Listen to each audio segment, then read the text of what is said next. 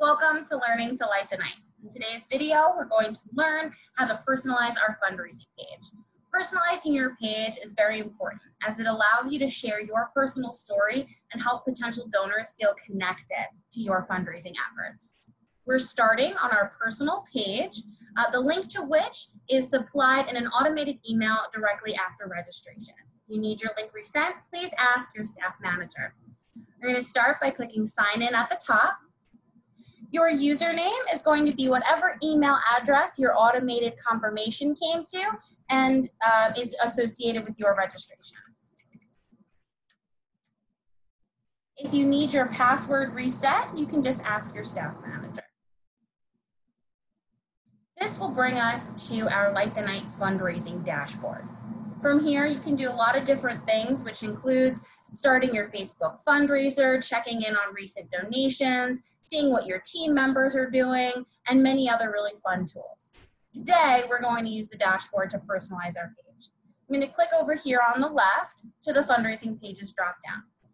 If you are a team captain, you will also see a team option in this dropdown. The process for personalizing a team page is the same as personalizing an individual page. I'm going to go ahead and click My Page. So this is going to give us a preview similar to what we saw before of what our page looks like live on the internet. We're going to go into Manage Posts. Give it a second to populate. You're going to go ahead to Manage and then click Edit. From here, you're going to see that stock information that's on the page, and you can go ahead and take that out. Everything in this box is what's going to be visible on your page.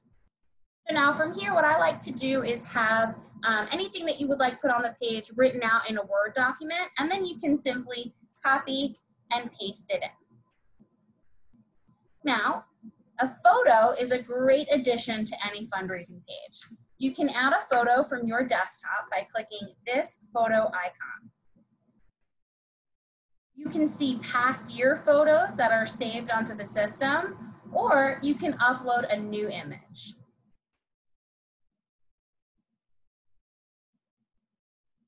Once I see the image I want, I can go ahead and press Insert. I'm just going to resize this photo of our lovely fireworks to fit the page. And now once I'm sure that the content is what I'd like, I'm going to go ahead and press Publish. To make sure that all the sizing is correct and it actually looks how I hoped, I can go back to that Preview tab and see what it's going to look like on the website. Perfect, exactly how I want it. Now there are a couple more personalization features that we can add. The first being the title here, where it says My Fundraising Page. If you'd like to change that, you click here on Page Options. And then I can change the page title. Bridget's Fundraising Page.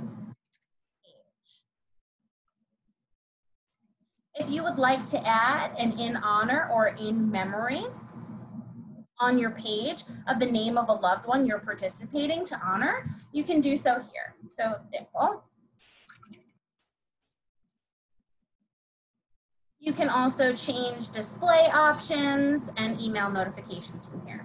Once I've made any changes, I'm going to press Save and go over to that Preview tab. And now I can see my changed title and my in honor of box. Now, anytime you press Publish or Save, your changes are made directly to your website and are live and ready to go. So you'll see them when you click on your personal fundraising link.